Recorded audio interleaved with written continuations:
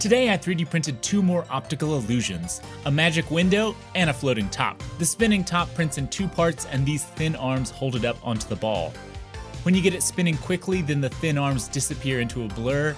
It looks really cool in person. I struggled to catch it on the camera. And the large ring creates a ton of inertia, so it spins for a really long time.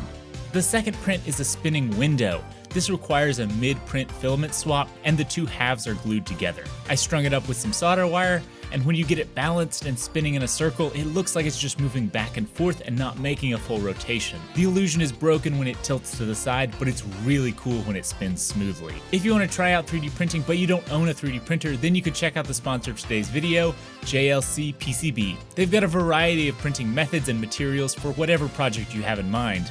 You can use my link in the comments to get $54 in coupons to go towards your next projects.